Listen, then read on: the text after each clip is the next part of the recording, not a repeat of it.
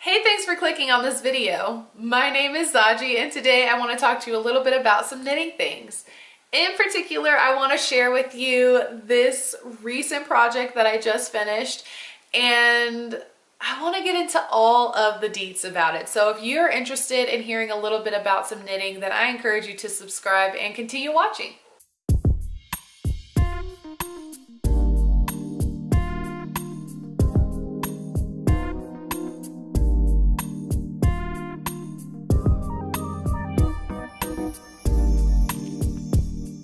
This is the Spark Cardigan from Andrea Mowry, and it is my new love, my new obsession.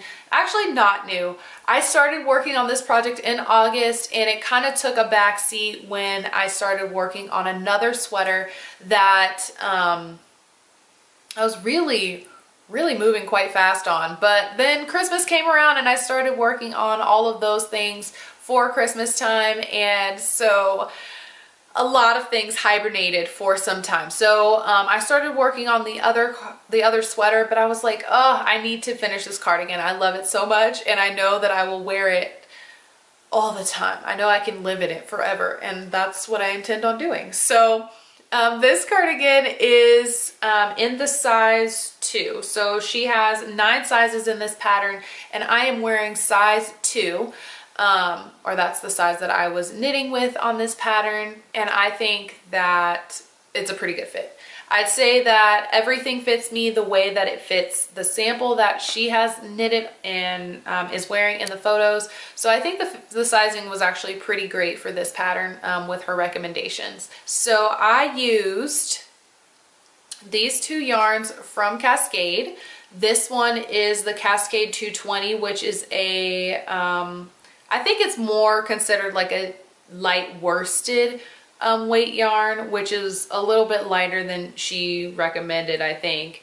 But I also used Cascade 220, but this is the Superwash Wave, which is their kind of like variegated, colorful line of this yarn. But this one is obviously machine washable and this one isn't. So I knew for a fact that because one, this yarn isn't exactly to the specifications that she was talking about in the pattern, but also because they are completely different I guess styles of yarn. So I ended up doing 3 swatches for this pattern, and that is so painful to say because I'm experiencing a little bit of stress just thinking about that. I'm not someone who likes to swatch, but I am an extremely tight knitter, and so I usually have to go up maybe 1 size,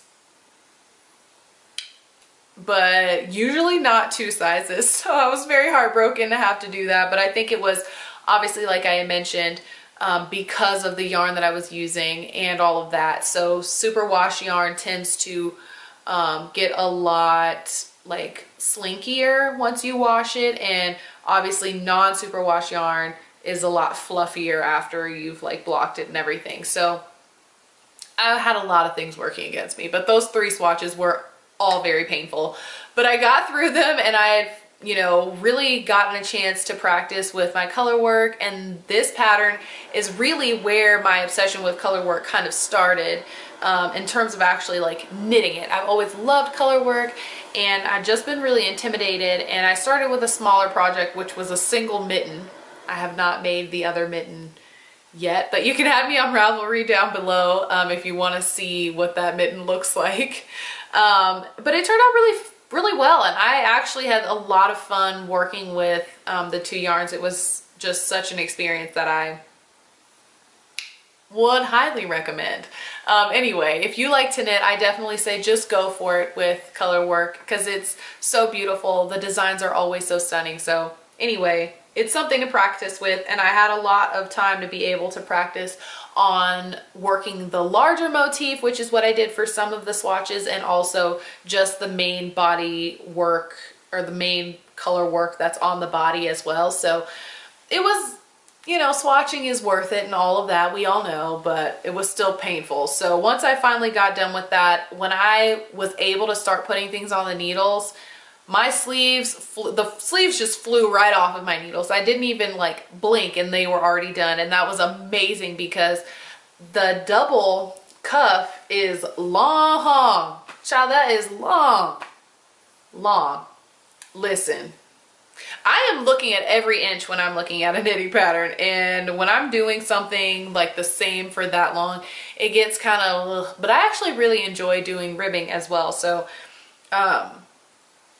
I really appreciated the fact that the color work repetition, I think it's a 2-stitch repeat, so for the main body. So it's not unlike working regular stockinette for me to go through these, but it's obviously a lot more interesting to look at while I'm knitting, but also the process is also a lot more interesting than just straight stockinette as well. So it was really fun to knit this. I was really gutted when I couldn't work on this anymore because I wanted to work on other things for Christmas. So being able to come back to it was just so, it was awesome. So I had kind of gotten to about here when I stopped working on it. And when I picked it back up, I just kind of put all this together, the collar and the rest of it, probably within a week or so. I think it took me a couple days around Christmas time, because that was my Christmas gift to myself, to be able to start working on this again. And so that was great to actually get this all worked up. I did have a slight issue with the collar while I was knitting because I clearly can't read. I don't know.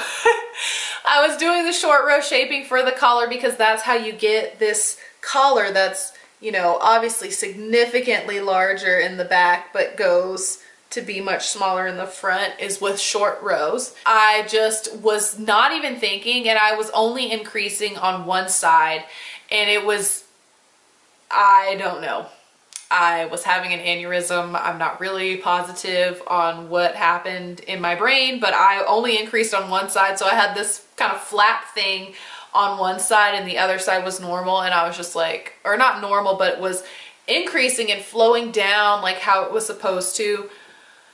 Oh, sigh. I had to frog all of that. Like I had to rip all of that out, and it was, I was gutted. I was really gutted. I am still gutted, like thinking about that, having to rip back all those rows, because I finished all the short row shaping and realized that I was being a dodo. So yeah, that was great.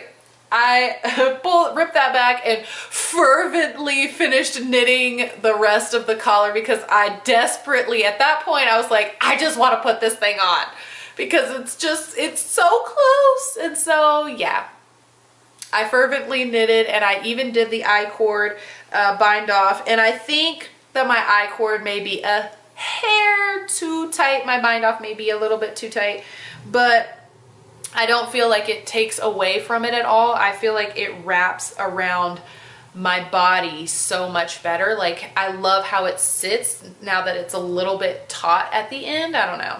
But I have noticed that when I look at other people's versions of this, and even her version, it is a little bit looser than mine is at the bottom. Mine pulls up just a little bit. Yeah, you know, what are you gonna do? I'm not gonna pull back all that I-cord, because I-cord is also a process that just, it's so beautiful, and I love the finish so much. However, it is a pain to actually knit up because it takes like twice as long as like a regular bind off does. So, you know, pros and cons to everything, but I definitely am obsessed. I love the colors.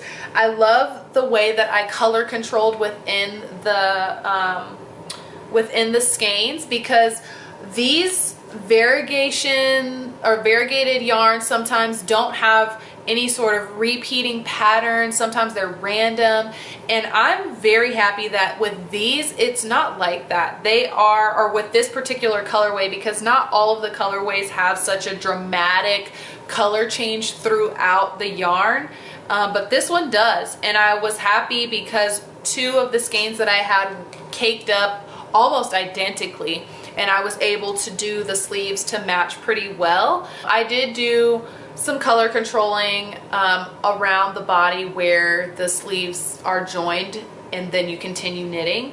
I definitely had issues originally because I was like, oh my gosh, I don't know how I'm gonna blend those together, and honestly it ended up working out pretty well. I just was being really cognizant of how the yarn was going, and I just switched over into another ball to get it to be in the right place. So I have bought, I think I only really needed 3 skeins of this yarn, maybe even 2.5 skeins, but I bought 4 just because I didn't know how easy the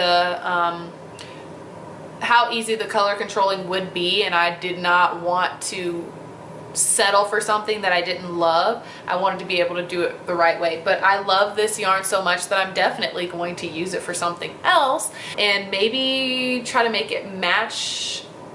I was thinking about doing like a slouchy hat with the same kind of color work, but we'll see. But I do, as you can tell, have a full skein of white, and this is what I have left over from the cake that I was using for my collar.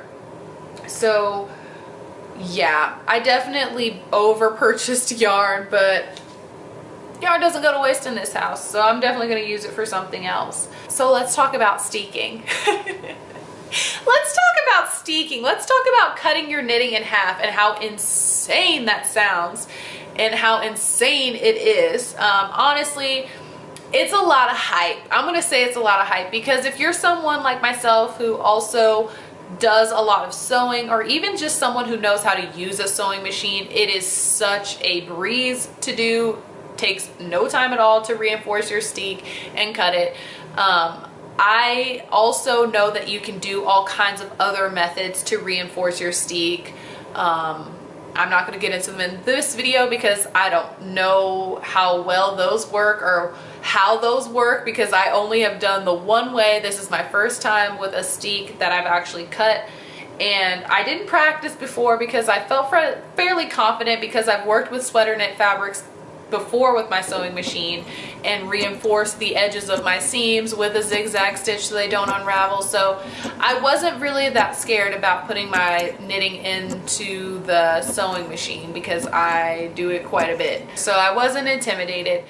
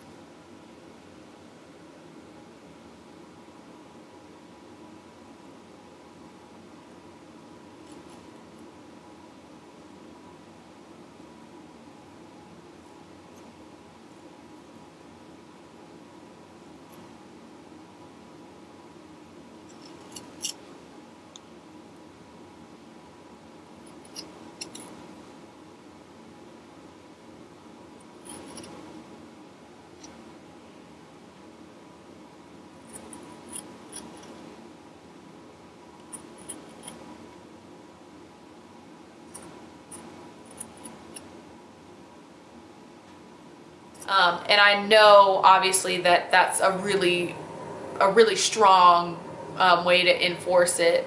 It's obviously not the prettiest looking reinforcement, but if I'd done it in white, I think it would have been nice as well. But with the gray, I just felt like I personally used gray thread because I wanted to be able to see where my steek was, and since it's on the inside of my cardigan and it's thread on a bunch of really busy color work, I wasn't concerned about it being seen, but it's also on the inside of my cardigan, so who cares. But I knew that was going to be my finish, so I wanted to make sure that I did do a really good job of catching both legs of each stitch. So I took my time and made sure that I was literally hitting every single leg the whole way down my steek, and making sure that it was secure, because I did spend time knitting this and I want it to last as long as it possibly can. So all I did was steam block my steek into place on the inside and, you know, just press it. And steeks naturally want to roll towards the inside anyway because they are, because this particular steek is all in stockinette stitch, so it just wanted to roll on the inside anyway. So now, I mean, you're not really going to be able to see it from that far away, but so now I have a reinforced inside, and I have a cardigan that I have finished now. So yeah, this was such a lot of new experiences, such a huge cardigan in my life, a huge influence on my knitting for sure, because it really showed me that, you know, sometimes the things that really seem the most challenging end up being the things that are the most enjoyable and the most fun experiences. And I knew that I was already kind of at a disadvantage because obviously I am recovering from a hand injury, and every day I am just working to maintain the strength that I have in my thumb and really show my thumb how to be a thumb again. So by knitting, it is already kind of a challenge and a workout for me, but I don't want to feel like I'm limited just because I have had this happen to me. So I was happy that I gave color work a shot, and I really hope that you will maybe dabble in a little bit of color work, because it is such a beautiful way of knitting, and it is also very warm, so super warm. And yeah, I am obsessed. I think I've said that already. So now let's go into where next. So this pattern was actually released with another pattern, which they're pretty much identical in the lines of the main bodies. So they both are shawl cardigans, and they both have the double fold cuffs, and the ribbing is the same. The differences are that this other cardigan closes with a button closure, and like it's a button band in the front instead of the tie waist, so it doesn't have the belt loops, but it also has pockets. And I'm going to be making that version for my husband. So it also doesn't have the chevron motif on the sleeves and the bottom of the bodice as well. So I'm making that one for my husband, and I've already bought the yarn because I knew that I love this pattern, and I knew that I was going to make one for him because I bought the pattern for him. I mean, I could make it for myself, but I'm gonna make his version with basically the same yarns, but just different colorways. Well, it is the same yarns, different colorways, not basically. They are the same. So this one is the non-superwash one, and it is the Cascade 220. I will put the colors on the screen because these only have the color codes, not the actual names. And then the like contrast color is going to be this beautiful superwash wave. Like it's a blue, green, it has darker blues in here too, a little bit of like an indigo kind of shade throughout it. But I just thought the contrast of these two are so fantastic. God, because just everything. This is more like a cool, dusty color. This is bright and fun and bright. And I thought it would be so fun for my husband to have, because honestly, he loves a good cardigan. And I'm really excited to be able to make him one that really fits him comfortably, because he always has some sort of issue with the fit of the ones that we've seen in stores. So I definitely am happy to be able to make one for him as well. And now that I know how quickly I can put this thing together, I'm definitely gonna make it for him. So you'll probably see that pop up pretty soon. But yeah, that's gonna be all that I talk about for this pattern for now, and knitting with this whole situation. So I hope you enjoyed this video. I hope it was helpful to you, and that you got something from it, other than the fact that I hate swatching. Anyways, that is where I'm gonna love and leave you. So until next time, bye bye.